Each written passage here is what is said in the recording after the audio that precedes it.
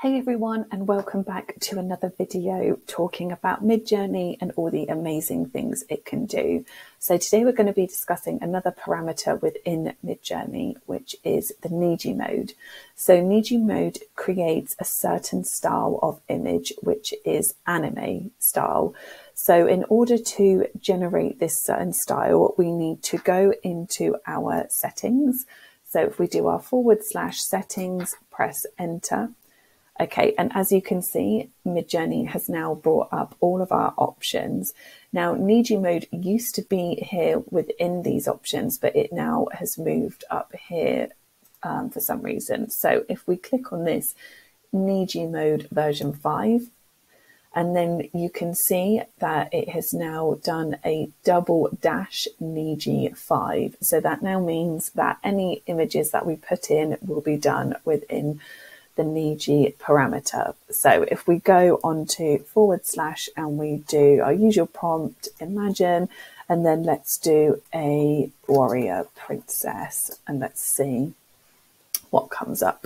Okay, so I'm also now going to take this off and go back to the latest version, and I am now going to type in imagine prompt, and I'm going to do warrior princess, and let's see.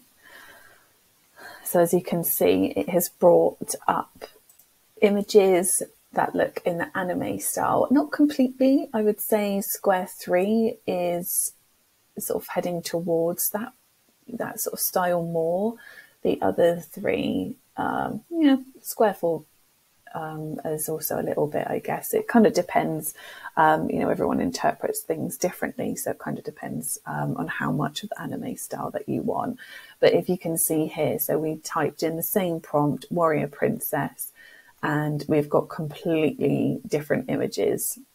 There we go. Yeah, so they're very realistic, not cartoony, and very different. So you can see the difference between using that anime prompt. You can also use it without having to go into the setting tabs. So you could do imagine prompt. So you could do anime, and then you could do should we try warrior prince with sword, and then Midjourney will generate an image also using the anime style there. Amazing, cool. So Midjourney has finished creating us these images, and these look amazing. I think they look perfect. Loving the detail, the colors and everything. So we managed to get that anime style image without having to go into the settings tab. So if you are wanting that kind of style within the images that you're creating with Midjourney, then that will be amazing for you guys to use. If not, obviously you're wanting more realistic, then just sort of stick to the usual prompts that we've been putting. If this video has helped you out, it would mean so much to us if you could hit the like button and the subscribe button. It really does help our channel out.